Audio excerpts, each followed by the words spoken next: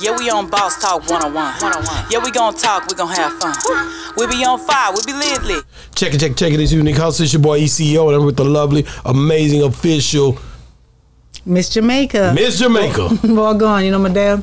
I want to tell y'all, like, subscribe, follow us on all social media platforms. I'm talking about TikTok, Snapchat, YouTube, Instagram, Patreon as well. If y'all never heard about Patreon, that's where we have all our full-length interviews, and also on our YouTube membership. Y'all want to see those drop before the even before the clips. So y'all need to check that out. Subscribe, follow, do all of that. Thank you. Wow, man. Hey, man, this is another day, man. Another day, another dollar, man. Another way, man. This is a day that the Lord has made. I rejoice and be glad in it. Hey, man, listen, man. We got a guy here today, y'all. He's been on the show before now, man. It's the second time, man. He don't need no introduction, man. This guy right here, you can't miss him. Hulk the comedian's in the building. Hey, yo, what's going on, family, man? Thank y'all for having me back, bro. Man, you've been busy, man. I know you've been busy because you were a comedian, so I know y'all be moving a lot. Hey, everywhere, man. We just started the shows back up in Vegas and moved to a new location, Planet Hollywood, and of course, you know, we got everything going on, you know, with the shows during the week, and weekends and stuff like that. So it's just nonstop, man. We grinding hard 2023. Wow, man, it's just a delight, man, to have you back in Texas, man. This your second time this year in Texas. Second time. But y'all out now, y'all interviewing at, y'all doing the show at the Improv in Arlington. At the Improv in Addison. In Addison, okay. Y'all was Arlington last time. Yeah, in Arlington last time, okay. Addison this time. So man, like how is it, man? Like is it any other city that you guys come to twice a year?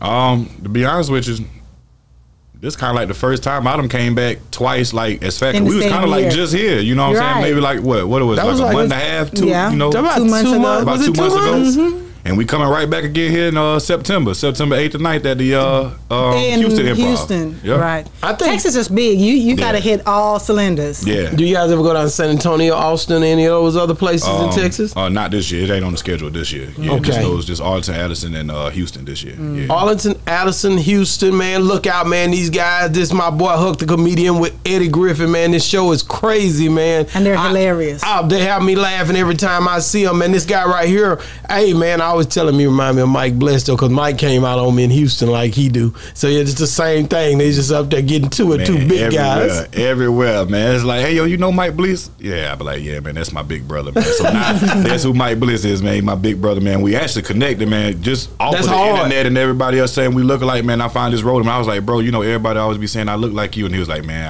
I be hearing that, and you know, we exchanged numbers, man. So we cooking up some stuff together, you know, hopefully soon, man. So y'all be on the lookout for that. Man, that's gonna be hilarious, because both of them funny as hell, and that's crazy. And they cut, man. Man, so you looking good, man. So how do you keep yourself up when you be on the road and all those, like, the snacks and stuff are around, and how do you stay focused? How you eat healthy? Man, let me tell you, so I go to Walmart, make sure I get my protein shakes and stuff like that. So I drink 4 protein shakes a day, and I just try to 4 of them a day, because you know. Okay, but hold on with the protein shake, because I know some people who tell me that protein shakes make them constipated. Is that true? It depends which ones you get. You know, you have all the different brands and stuff like that, but it just depends on, you know, which one you get. You actually supposed to get your body weight in, like, protein, you know, a day. Most people only drink like 1 or 2. Right. But if you're trying to, you know, build muscle and you in the gym all the time, then you're gonna have to drink, you know, a lot of protein. But if you just want to eat a lot of protein. But if you don't want to build muscle, like for me, I just want to tone and, you know, cut up a little bit. Right. So when it comes to that toning and stuff like that, you already know, I mean, it's all in the carbs and the sugars and stuff like that. That's the biggest thing, you know, getting that water intake, flushing your body out constantly, getting all that bad stuff out the system.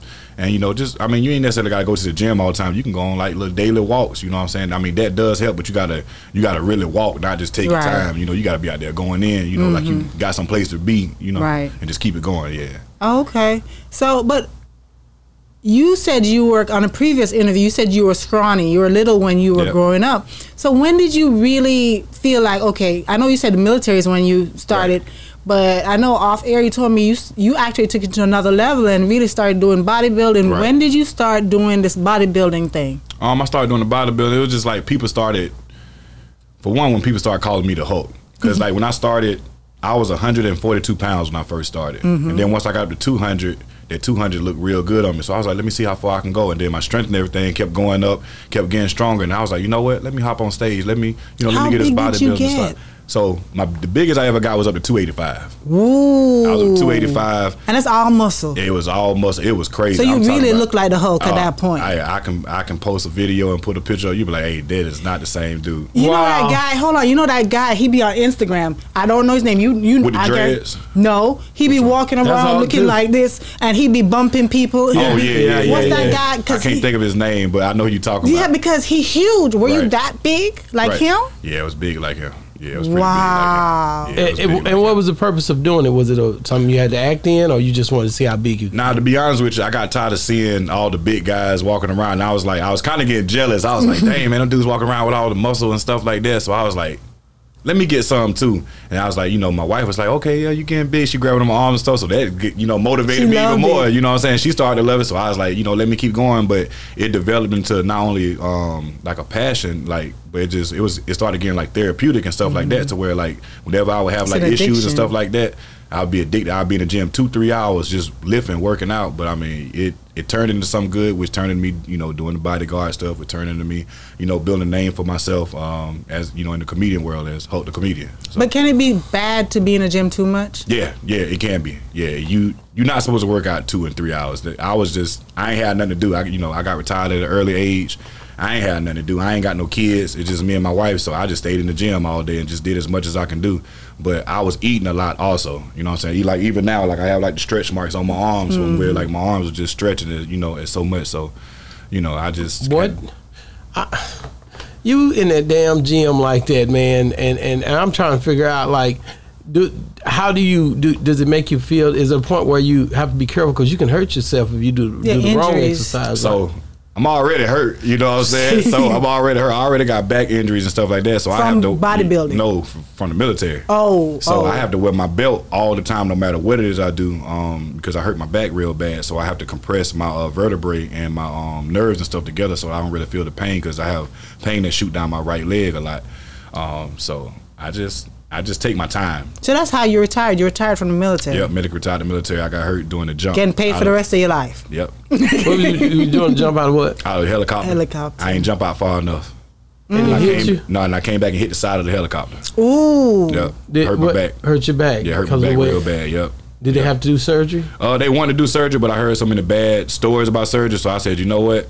Just give me some medicine and I'm gonna just thug it out, because I ain't about to let y'all cut my back open. Then plus I hear a lot of people, you can't walk for the rest of your life. You know what I'm saying? And then they go and cut your back open. They hit a nerve. Now instead of me just having leg problems and back problems, now I can't use my legs at all. So I'd rather just deal with the pain and just thug it out. Surgery. I was going to say, it's so crazy that I was watching Upside, the movie with Kevin Hart, and that's the one where that the guy he was taking care of, he flew out, he jumped out of, he was, parasailing? Okay. Yeah. And landed bad, and that's how he lost the movement from his neck down. A lot of them guys land bad. A lot of people don't realize, like, when you see them jumping out of the plane, like, there's no cord. Like, when you see people parachute and they pull the cord down and slow them down, and they ain't got none of that in the military. You just fall and you see the ground and they say brace. You know what I'm saying? You got to brace yourself, and you just boom and you fall on your side. Wow. You know what I'm saying? So tuck and roll. A lot of them guys, like, they be getting injured doing that stuff. And since we're talking about it a little further, when you came out and you hit your back, now you out there, you got to land, and you got. So I was in air assault. So I wasn't in airborne school at the time. I was in air assault. So air assault is when you jump out of the helicopter. Like the SWAT, when they jump out of the helicopter and they got the rope and they extend their way down. Yeah. So we're about 250 feet in the air. So I jump out. So I didn't extend my arm out far enough. So when you extend your arm, they give you slack. So if I would have extended my arm out, I would have dropped down further. But I didn't. I just put my arm out just a little bit, and I came back in and hit the side of the helicopter. And I started falling because I'm screaming, like, I ain't paying attention because my back is like going in right now. So they have 3 people on the ground. They pull down on the rope, and that stops you. That puts the tension on that little clamp, and it stops you. I bet that hurt too. Yeah. Oh yeah. That was a nice little jerk. And then the helicopter started to come down and got me on the ground, and we just went from there. Wow, that's crazy. And to go back to the surgery a little bit, I've been to surgery a couple of times. But surgery is not something to play with. When I think about, you're a comedian, DC Young Fly comedian, and he just lost his baby mom. I think it's his baby mother. I don't know if they was married or not, but she had surgery, the baby mama makeover or something. Yeah. But the thing is, surgery is not something to play with. Like I think a lot of time the way today's times is in society is they've made it okay to say it's not life threatening. It's not. Anytime you go up under the needle and you go under that knife and you go into unconscious and they working on you, anything could happen, man. How detrimental is it that we have self-love and motivate each other to say everything's okay? Yeah, man, that's prayers out to my dog DC on Fly first off, man. Yeah, man, that's tough. I couldn't even imagine, man, that like I tell people all the time, like, going up under that knife, you never know how your body gonna react because you sleep, you know what I'm saying? So you don't know what type of stress your body is on, and then plus when you go into surgery, I don't care what type of man, what type of woman you is, you stressed out before you going in, and then they got you thinking all kind of stuff going through your head, and then when they finally put you under, as they cutting on you, you can't say nothing. You can't be like, oh, well, I'm stressing out, doing this, that, and the third, and then your body got to take over and do the work for you, and they got, things just happen, man. It's not even just that, because I know some women who are addicted to surgery because they want that perfect body. Right. I know women personally who say, I won't work out. If I get too fat here, I'll just go to the doctor and they'll cut it off. Right. And I'm like, just like some people are addicted to the gym, some people are addicted to the table. And in my mind, I'm like, those women like that, they don't get nervous going to do surgery because it's like a walk in the park for them. Although anything can go wrong because it's a human being that's doing the surgery on you. And it could also be that person could have been in an argument right before they came in here and mine isn't there. You know what I mean? Right. To be honest with you, I just think like, I'm trying to figure out the right way to put this. I just think that society has deemed just the world and just on how you're supposed to look, how you're supposed to act if you're a certain person. You know what I'm saying? But regardless, the simple fact is like you said, when we go under that knife, it's like you never know. I mean, you never know regardless of what you're doing it for. Right. You know what I'm saying? Like, if I had to get rid of something or if, I felt uncomfortable about something, I would go under the knife if I felt like I needed to, but at the end of the day, I know that there's a possibility that I might not come out of that, regardless of how simple it is or how major it is. So, I just couldn't even imagine that situation, man. It's heartbreaking. Yeah, it's really heartbreaking. And he's such a good dude, man. He worked hard, beautiful wife, beautiful kids, man. That really broke me down, and it actually made me think, and I hope that it made a lot of people think, man, about their relationships and just stuff. And they had, like, to me, they had the perfect relationship. I ain't never heard nothing bad. DC, I ain't never heard nothing bad about DC. Like, they always had smiles on their faces and stuff like that. So when that happened, I called my wife and I was just like, hey, look, whatever it is we go through or whatever it is we got going on, man, it don't even matter. It just don't even matter. And I don't know what put me in that state of mind, but it just had me thinking for a long time, and that really messed my day up. You know what I'm saying? It really messed my day up, man. Just big prayers up to my dog. It made DC, a lot man. of husbands and wife or people in relationships have that conversation like, you're perfect however you are. I'm not going to risk losing you. You know what I mean? I know, granted, you could walk out of the house and God decided to take you that day, but at the same time, if there's any way that you can so-called prolong it and, let's stay together. Right.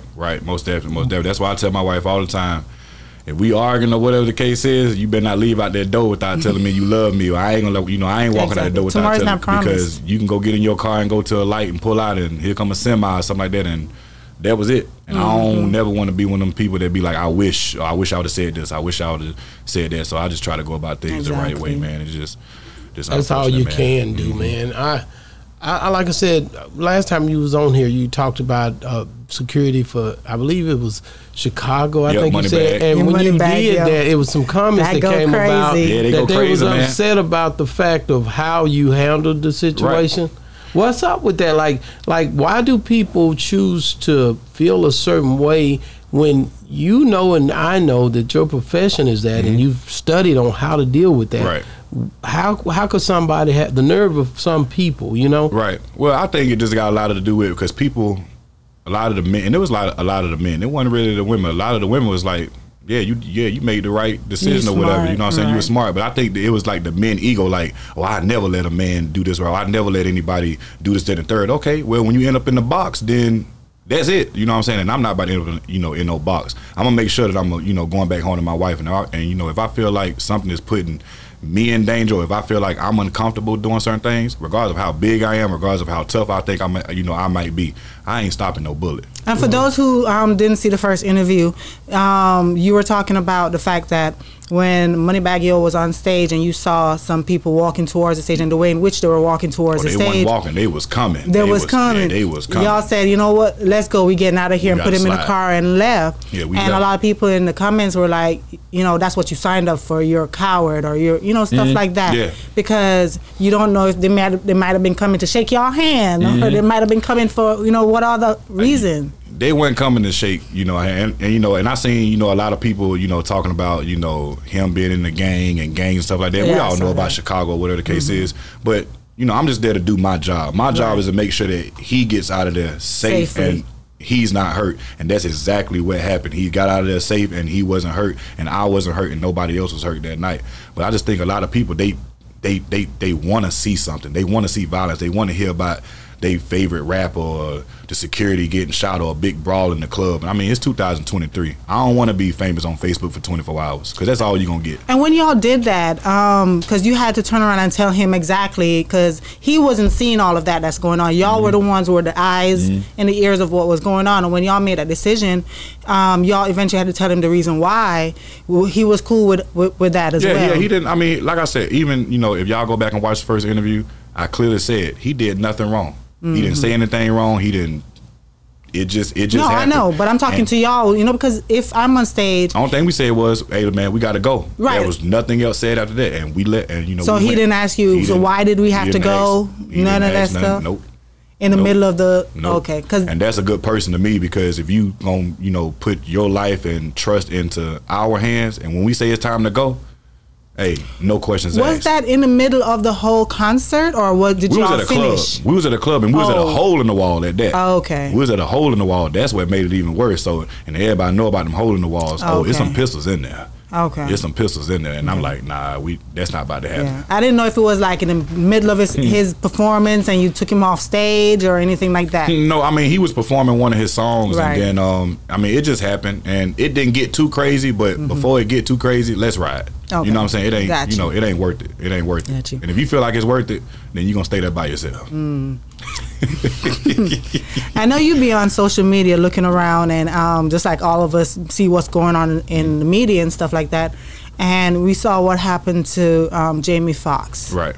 And what you think about, because we haven't heard anything about Jamie Foxx recently. He's from Terrell, Texas, which is right down the street. We can't wait. We've been praying very hard for him, because we know something is going on, because he's not coming out in the media, letting everybody know that he's okay and stuff like that. But we pray for a speedy recovery and stuff like that. But what do you think about the media, the way how the media, I remember at one point they tried to smoke him out and say all sorts of stuff about him to try to get him to come out. Like he was dead already. Yeah, I think the media need to shut their damn mouth, man, and let the man be in peace. Like, like they putting stories and all this stuff out there, and then it starts to make everybody else gonna already put their own little 2 cents into it. So now everybody, like they was thinking like, oh yeah, he about to die. He on his last, his last leg. No, man, I mean, we don't know what really is going on, but we do know that, he's back home and he's with his daughter and, with his family and stuff like that. When stuff like that is going on, like, regardless of who they is, just give them their peace. Like, don't put it too much out there, because if you see that they're already stressed out and they're going through something, what you think that might do to them even more, add more stress on top of it. So I basically said the same thing. Man, it's crazy. But he's doing it the right way. He's keeping his mouth shut, his family keeping their mouth shut, and we know whenever he good and ready and he's back, healthy. And keep loved ones aware of what's going on, because that's the part I think about, because you know how we have loved ones, but we have extended loved ones in the family that we don't really talk to all the time, and when they see stuff on social media, oh, he's dead or he's dying, then it caused them to be panicked, and some of these panicked people are older people that can't deal with a panic. You know what I mean? So people don't realize how much harm you can create by that false news and false narrative. I basically told them, I went on my news you can use. I have a deal that I just started, and I went on and talked about Jamie, you know, what he would have thought, even if he was unconscious. During this time, it was when it first started, and I was like, I went back and looked at some of the videos and interviews he done, and just the way that he put God first. Right. And I posted that and told people, you know, like, you know, you should be having hope and faith instead of fear, because that's what Jamie would do. Because when he would speak and he would talk about different instances, he always brought up his grandmother second, but he brought up God first. And I'm telling you right now, I'm not gonna forget that. I'm gonna ride with that, and I'm gonna ride with him to the end, even if he was a past. No matter, any of us can go, but I want to make sure that I represent in the right way, and knowing that he was a believer and a person who really strongly felt good about God, no matter what he done. So many people try to figure this thing out from a physical standpoint, but it's a spiritual standpoint that we need to be tapping into. Right. And once you're still here, no matter what you're going through, you're here for a reason. God left you here for a reason, because I remember the trauma that you went through. Right. And it took a minute, and they thought that you weren't going to pull through. Right. But look at you right now. You pulled through, you're speaking, you're great. You know what I mean? So it just takes time, and people need to stop cutting people off where, oh, they're done. Yeah.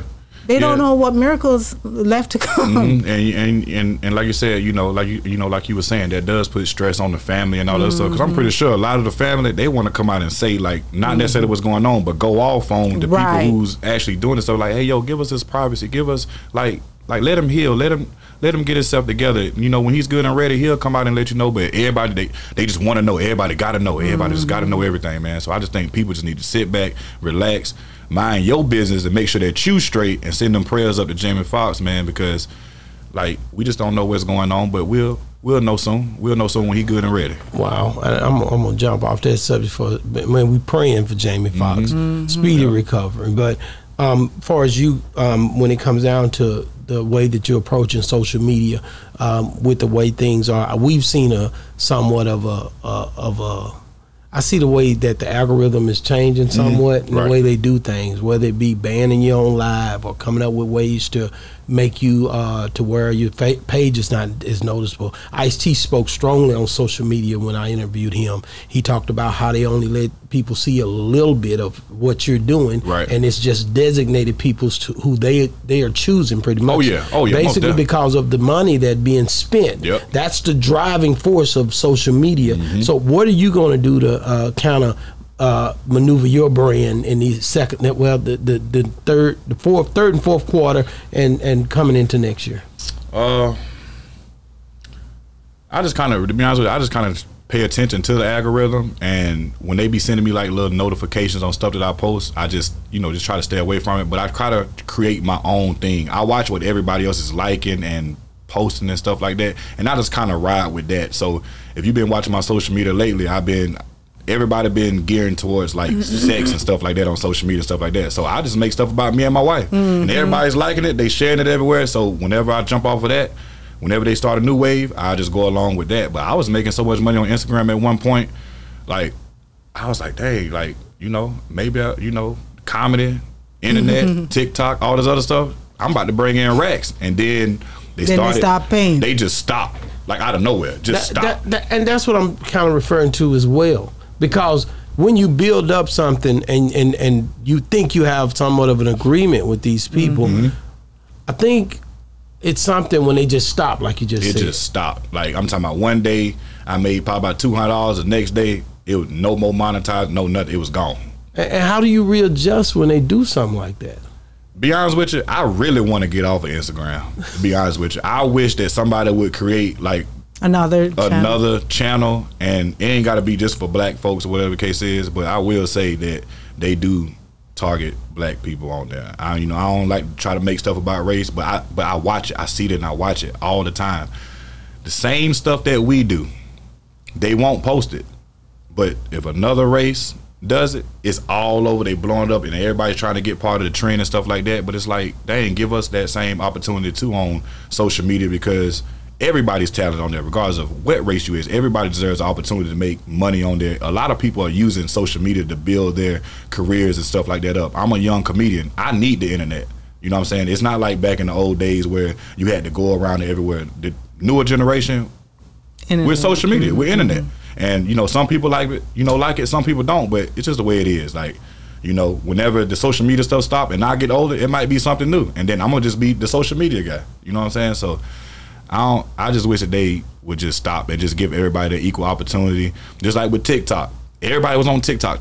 TikTok took over Instagram for a while, and then they was trying to ban it. For what? Wow. But TikTok's still paying though.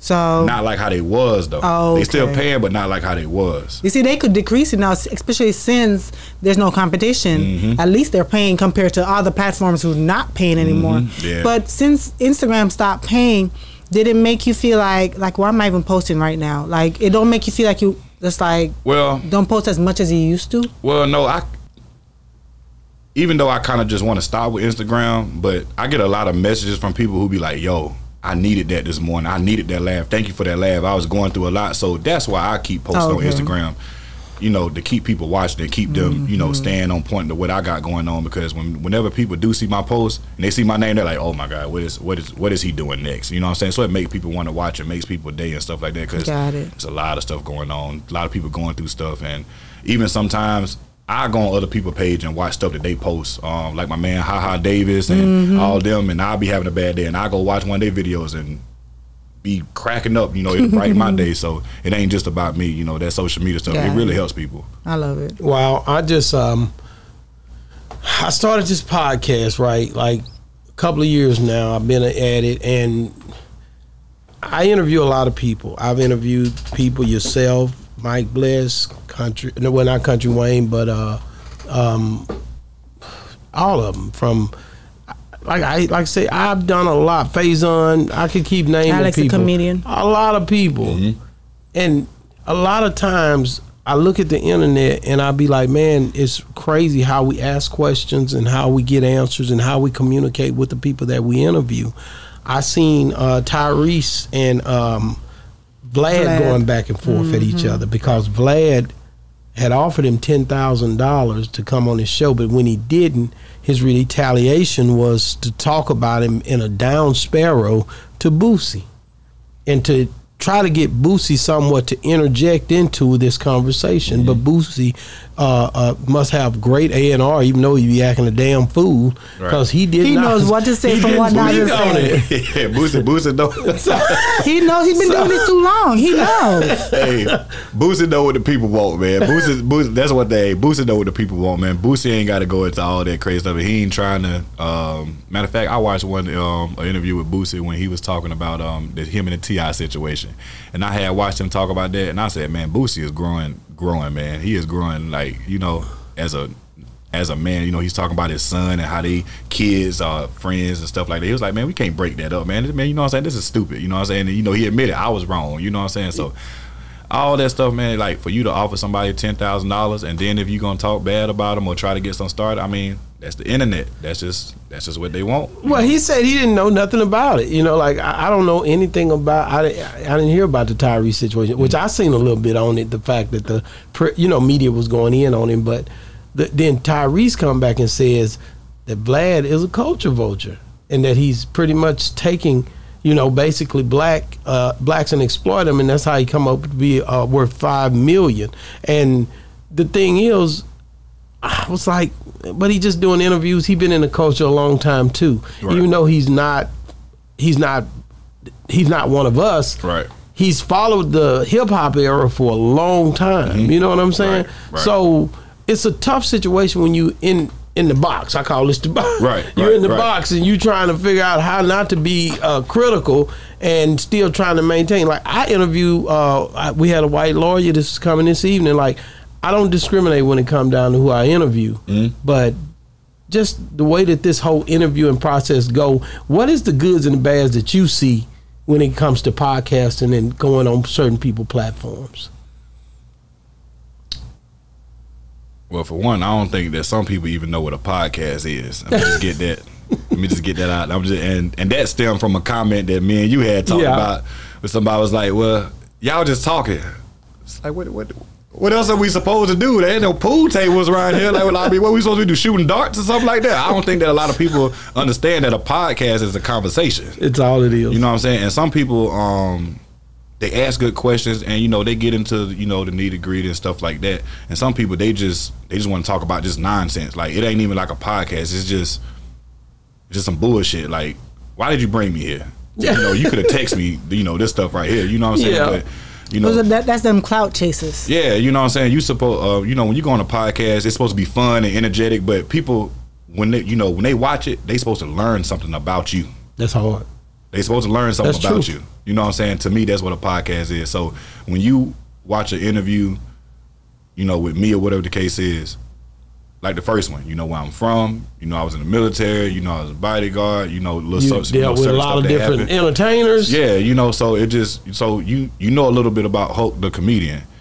It's just like some people, they don't even ask you none of those questions. They don't care about where you from. They don't care about this stuff. Hey, have you ever been in a fight? Have you ever did this? Do you like chicken? Like what? Like bro, like what are you doing? This like this is. I think that was so funny because you were watching Cookout. You remember that part where Wendy Williams, she was the interviewer, and she kept throwing stuff in there. She kept asking, do you what she said? Did your mom have issues with your dad? Yeah, was there any violence? Did your dad not help you? She was doing that to make it. She was showing a point too. Yeah, she was just acting. Yeah, she wanted that clout. She wanted those type of questions that there was some sort of mess. Right. Yeah. That's what it was. It's cool to throw a little bit of mess in there. It's fine, but like you also have to do your homework too, and like be prepared and have your questions and stuff ready and stuff like that. You can just tell that some of these people don't have no clue what they doing. They just go into it. I definitely, like I said, it's easy for me because I talk about different things. I will bring in, because the thing is, to bring someone into this conversation, it have to be something that's a topic that's going on and everybody is talking about it, and it can't be too close to something to where you might hurt somebody's family by what you say. Right. That's not what but the thing is, how do we feel about it is a thing that I look at as,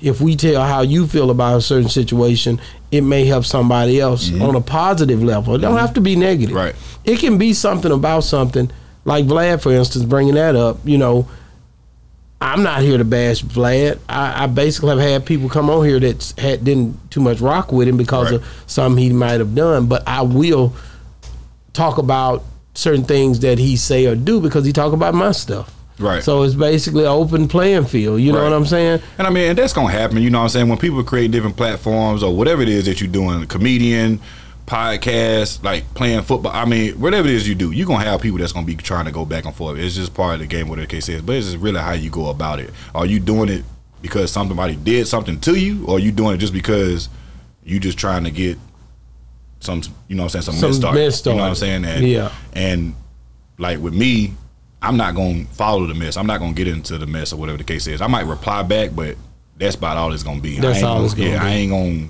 be trying to look for you to fight you. I ain't gonna tell you, hey, come on, let me. I ain't doing that. Because that's somebody tricking you out your position. Yeah, you trying to get me out of character. Yeah, I think that's crazy. So what do you like? Do you ever, any of those people that you work with in the past for security or any of the thing, do any of those people ever reach back, or did you? Yeah. My dog that was with me with Moneybagg, he texted me, man. He said he just seen the interview. Seen the interview? Yeah, he seen the interview, man, and he was laughing, man. He was just laughing, man. You remember that night? He probably remember that night. That's my dude. He like, didn't come back after that. But I talked to a lot of people. I still talk to the same people because I was actually doing security in the clubs, and some of my guys who I was doing security with in the clubs, I told them, I was like, hey, man, I'm about to, get into the comedy game. And they said, bro, do it. Do it. I remember one of my dogs is named Banner. Me and him was talking about it. I said, bro, I'm about to do this comedy thing. And he write me all the time. He be like, bro, you said you was going to do it. And look at you, bro. You doing it. I'm proud of you. Those are the people who I talk to, period. People who like tell me that they proud of me, that they just call, that I can call for no reason. Just be like, bro, I'm just checking up on you. People that check up on me, my security dudes, man, they still grinding. They still hit me up and be like, hey, man, you got any of those contacts, man? I'm trying to get on the road, you. I'll shoot them the contact, but I'm not going with you. I ain't. Okay, so when you was talking to those guys about getting into comedy, did you ever in your mind think that you'd be working night and day in every event with Eddie Griffin? Nope. To be honest with you. You never thought about it? To be honest with you, I personally thought that I would still probably be doing you know, a lot of stuff trying to build my name up right now. For me to be able to jump in 5 months later and be on the road and be on tour is nothing but a blessing. But even when I was doing security and stuff like that, like, this is me. It's not just something that I just said, hey, I'm gonna try it out. I said, hey, I'm gonna jump into it. But I've always been a comedian. I've always been a class clown. I've always been a person that go in the room and make everybody laugh, or, you know, not afraid to get in front of a bunch of people and just do something or say something silly. That's always been me. So it was kind of like, it was my calling, but I had to, like, you know, get out there to it first. You know what I'm saying? It just wasn't there yet, because my mind was just focused on so much stuff. I was trying to do so many things. It was just like, in the back of my mind, it was like, no, you need to be doing this. This is you. You know what I'm saying? Regardless, you know, and the money will come. You know what I'm saying? It ain't even about the money. This is me. I'm having fun. You know what I'm saying? Like, throughout this whole process, I've learned so much. And every time I step on stage, I'm becoming better and better and better. I watch every show. I watch everybody's their reactions to certain stuff I say. I just, like, I study myself, because I do want to be the best that I can be. I do have a lot of comedians that be hating and talking junk, but hey, it'll be all right. I mean, hey, it's either you got it or you don't. It's either you got it or you don't. But a lot of comedians, they'll write me and say, hey man, I want to be on tour. Okay, yeah, that's cool, you want to be on tour, but what are you doing to get on tour? A lot of people don't know, when I first started, I was Ubering and doing all that stuff to try to make money to get on the road, and I'm out here, you know, taking little side jobs to make money to get on the road and stuff like that. You know, a lot of people don't know the struggle you really got to go through. It's not just about being funny. You have to get a lot of stuff in place in order to be able to do this type of work. It's not just gonna come. And it's, you know, it's just such a blessing. And to be with Eddie, it still ain't hit me yet. Let me ask you this. Okay, because you said it still ain't hit you yet. And last show I seen Eddie, and he in his rare form, and he said, you could sue me, whatever, I don't care, you could be mad about me saying this or that. I'm gonna leave the game anyway. I'm getting ready to retire. Okay, fast forward, you know, that's the way I took it. Mm-hmm. Eddie comes to you in this hypothetical, and he said, I'm done. I'm not gonna mess with this no more. Mm-hmm. I'm out. What does a Hulk comedian do at that point?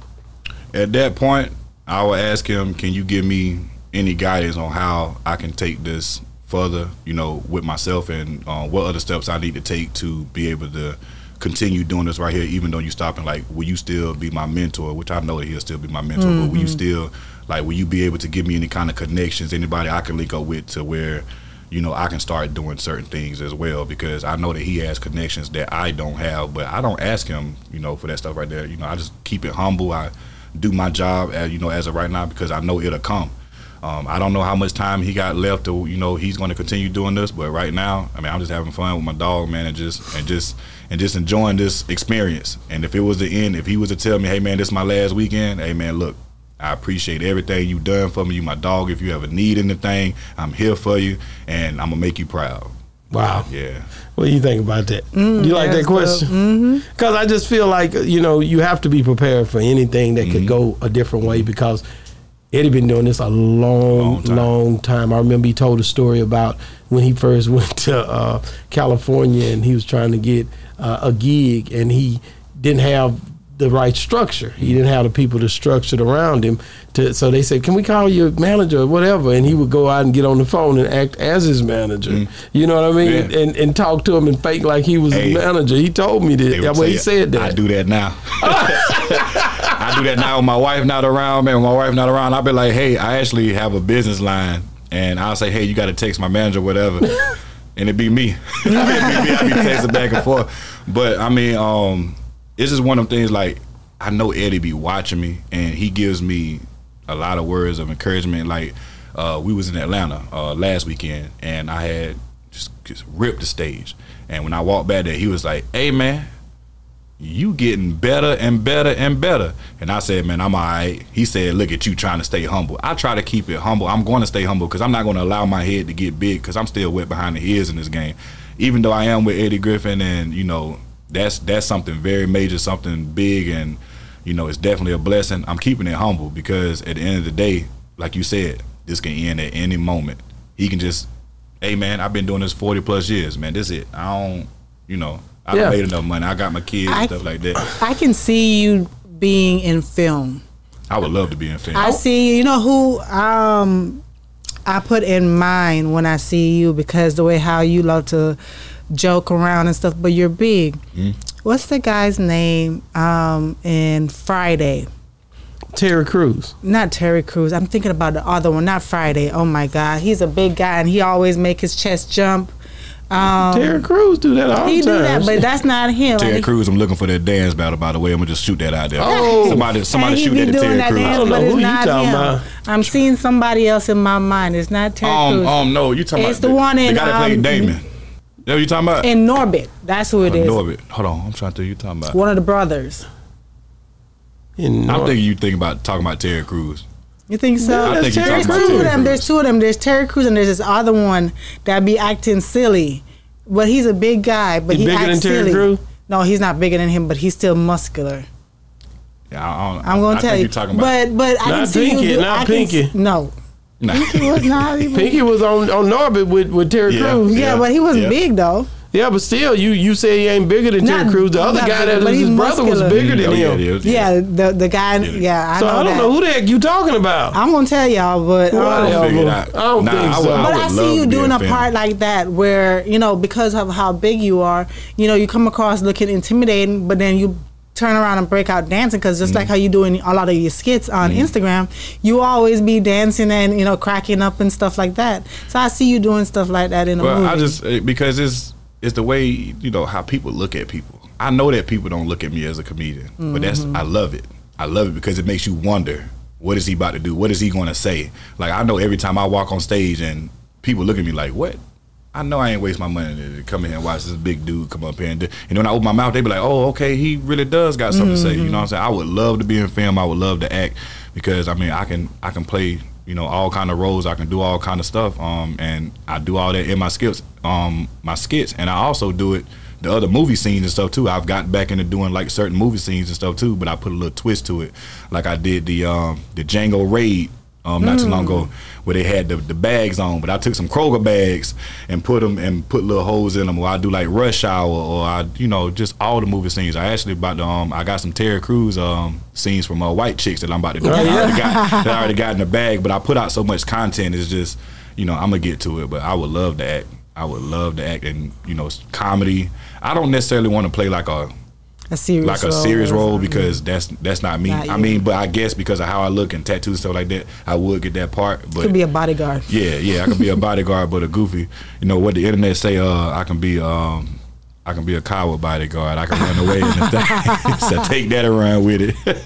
Wow, I think you whatever you decide to do, because of the way that you built the foundation for your social media, your whole brand, I think it'll do just fine. When I asked you that question about Eddie Griffin, it was basically because he could at some point go another way, but he's got a litany of things that he's already accomplished, for as Malcolm and Eddie and all the stuff that he done.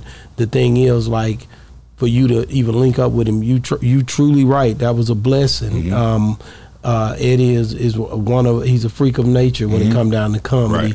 He killed everything that he ever touched. Anything that he done. He was in Norbit. I just thought about that. You know, like, it's the guy I was thinking about. That's Terry Crews. Oh, is that? God, I knew that's what you're trying. Come on, man. I knew that already. You know, when you say Terry Crews, I knew you were talking about Terry Crews. I was saying, like, who else danced in the movie? No, because when you saying Terry Crews, you know who I was thinking about? Debo. That's you. I wasn't thinking. It's for some reason I was putting when you saying Terry Crews, I'm thinking about Debo. But that's why I was like. You would say the thing with Eddie, when he always talking about how Richard Pryor raised him 17 years in the game and stuff like that, I always think to myself, that's how I want to be with him. Wow, that's how I want to be. That's how I want to be with him. Like, every time I go on stage, I always go dap the whole team up, and I dap Eddie up, and he'll be like, "Go kill him, Hope." And when he say that to me, I'll be like, I gotta go make him proud. I gotta make my dog proud. So I put my all into it, and I have fun with it. But it's just like, when we dap each other up, when he's coming on stage, he'll look at me, and it just make me feel like, dang, bro, like, thank you, man. Thank you for this opportunity, man. And a lot of people, they'll probably be like trying to, like, even in the videos y'all see when we do the promo videos, it's like like a genuine friendship, and a lot of people don't get that. And he don't never tell me no. He don't never turn me down. He asks me, "Am I good?" Like, it's just, that's my dog, man. Like, for real. Something you keep saying is humble. I've been hearing a few people from Trio Talk, No Pill Talk. Let me see, because that's the first person I heard say it. To Wallow, to this other guy. I don't even know his name, but he was on the show in Atlanta. He said it, and these guys are turning it around and saying that to say you're humble is weak, and basically they don't want to be humble. They want to be narcissists or whatever because of the way that definition is. And I see where they are taking it there, but I also know that when you talk about different people like Eddie Griffin, like Warren Buffett, like Elon Musk, or like Steve Madden when I met him and over the years and been around him, when guys have already arrived and they've done the things that they've pretty much set their goals to do, and they still come across as genuine people, and show you that humbleness. Words can't explain the fact of how it makes you as a person feel to see one that could be a whole different way in a position of, I'm humble. What do you think when you hear people say that being humble, the thing that you just was saying, that's not a good thing? You're going to ruin your career. You're going to ruin yourself. People going to be with you for a little bit, and then as soon as it go left, they ain't going to be with you. If you stay humble, people going to stay with you. People going to ride with you. You know what I'm saying? And they going to encourage you to do better. I just think it's just people, they just want to look a certain way. They just want people to see them as a certain way, as being hard or tough, or like they don't cry. Like, you human just like everybody else. You human just like everybody else, man. And if you remain humble, your blessings will come. Wow. I like the way you remain humble, your blessings will come. Yeah, and I get it. I've been struggling with that because I understand where they're coming from when they say it, but I do know that the definition and the expression is kind of different. Right. Oh, man, that's crazy. The definition, right, the way you define it out of a book and the way that I feel about it when I see you, right, it's two different things. Right. Right. You see what I'm saying? Because when you seeing somebody act a certain way on social media, internet, or whatever the case is, 9 times out of 10, they ain't like that in real life. So why would you even want to put that out there? You know what I'm saying? Yeah. Why would you want to, like, let people know who you are? Let people know that you, hey, look, I'm humble. I'm human just like you are. I had somebody write me yesterday, and it was a lady and her husband, and I was doing sound check at the club, and they had started letting people in, so I said, all right, let me get out of here. And they shot me a DM and said, oh, I just saw you. I was starstruck. And I wrote back, I said, where you and your husband at? And I went over there and spoke, and they was just like, oh, man, you came over and spoke. I was like, look, man, I'm human just like you. I came here to have fun. And when you do stuff, you do stuff like that, with people, when you come back, whatever it is that you do, they're going to support you to, to the max. Yeah. That's so true. But the funny thing that, you know how like we do interviews, right? Right. And we have all different people who come in here. And when you meet people, because we're who we are, so we don't treat nobody differently. Right. So when you're coming in, you're a human being. We just, hey, what's up, what up, treat you like anybody else. Right. I remember one day, because we don't listen to the radio as much, so I was driving on the road, listening to the radio, and I heard someone's music who've been on the show. And that's at the point when it dawned on me, like, dang, these people are really, like, big. It's like it don't dawn on me personally, because when I meet you, it's just like I'm meeting my friend around here, because you're just like anybody else I know. Yeah, you breathe the same air I breathe. You gonna die just like I'ma die. You gonna be in the ground or cremated or whatever, how everybody else is. So hey, look, just be yourself and have fun. Like, but people put you on a pedestal when they don't know you, or see you on TV, or see you, on the radio. Like, man, you see what I mean?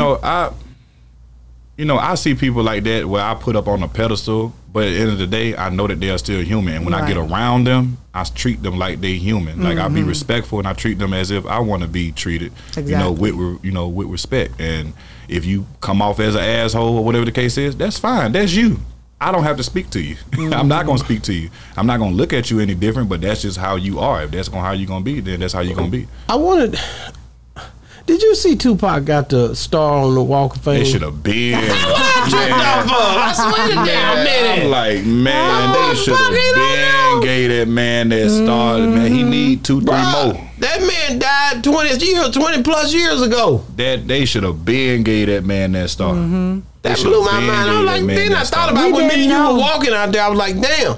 I didn't see Tupac star here. But we didn't walk the whole strip and look at all the stars. But I'm like you. They should have been and gave that man that. Be honest with you, when I seen it, I was proud, but I was kind of pissed off a little bit at the same time. I was like, what? Like, why are y'all just not doing this, you know? But then, like, I asked him, because a lot of time when you think about Tupac, the next name you think about is Biggie. I'm like, does Biggie have a star? You see what I mean? Tupac should have been had a star. You give Tupac one, that's coming next. A star. If he don't have one, he's coming next. They need their own section. And the sad part about it is beside each other. I seen Tupac's sister on there. I seen my boy Malik Yousef on there. I seen a lot of people I seen Tretch on there. I ain't seen these guys in a while, so I was pretty excited about that. You know what I mean? To see, and I missed my boy, because I know he would have been there from Digital Underground. Shock G, he passed away, R.I.P. But you know, it was stuff like that, man. To get those memories, and then I've been posting a lot of people that been on the show and talked about them different people, because like, man, it's the best time to just drop it. His birthday coming up the 16th, and next it's Friday. Like next Friday. It was kind of like Martin. When they gave Martin his, I was like, they been there, man. It's time. Ice-T just got his too. It's crazy. Ice-T just got his. He just got his. I don't know all the work that they've been putting in. I need to know the process. Like, is there what's going on with this process? And nobody knows, because when I ask, they don't know. Daffy Duck got one. Bugs Bunny got one. I heard something, but I don't go by what I hear. You know what people say, but I heard that you got to fill out applications. I don't know if that's true or not. Whatever. I mean, but if that is true, can I get an application? Because I would love to have. Do Eddie got one? I don't think so. I don't think so. Eddie Griffin don't have a star on the Walk of Fame. That's crazy. Eddie don't have one. Y'all need to get my dog a star, man. No, it's getting serious. No, but it's getting serious. But like I asked him, as many actors and actresses and movie stars and everybody, singers, because they do all these different genres on there. They're gonna run out of space. Ludacris got one. He just got it. It's people who got stars who deserve their star. Everybody deserve their star. But it's people who got stars that I feel like should be getting their star now, because it's people who done put a whole lot of work in before them. You know, all of them deserve their star. You know what I'm saying? They're in the acting and stuff like that. Wow. You know? Man, music and all that good stuff. I'm upset, like you, about that Pac star. I think he should have got it. You know, some of the songs that How Long Will You Mourn Me, Me Against the World, all these different things, and the acting. Man, Tupac still doing concerts. Hologram. People paying to see the hologram. That man ain't got no star. He just not getting his star. Come on now, man. Man, come on. Man, how can people get a hold of you if they trying to reach out to you, Hulk? Hey, man, if y'all want to get a hold of me, man, y'all can follow me on social media, TikTok, Instagram, Hulk the Comedian, HULKTHE Comedian. You can hit me up on my email, hulkthecomedian.com. And I mean, hey, that's where all my bookings and stuff come from, man. So I mean, I hope to hear from y'all. If y'all like my content, man, let me know. If y'all want to see more content, let me know. I'm gonna keep it coming. And y'all, you know what I'm saying, I'm gonna stay humble and stay true to the craft, man. Man, this guy, man, they are, like I said, they at the Improv up in Allison, man. It's crazy, man. This weekend it's sold out. It's sold out. It was sold out weeks ago. I tell everybody, look, when you go on EddieGriffin.com, look at the dates, look at the tickets. Get your tickets now. All shows will sell out. And I repeat, all shows will sell out weeks in advance, man. Weeks in advance. We got a crazy tour schedule this year, man. Coming to a city near you. Coming to a city near you, man. Thank you for coming on the show, man. Always, man. I'm always slide through. I hope we did you justice here, man. On Boss Talk 101, we're gonna, as long as God give us room to breathe and be in these. We've been here 17 years going on now. So, hey, man, listen, man. We're gonna always invite you in, and we love you, bro. Thank you so much, man. Say, man, we're gonna always do that. We're gonna get out, man. Oh yeah. Check it, man. It's been another great segment of Boss Talk 101, where the bosses talk. And we out.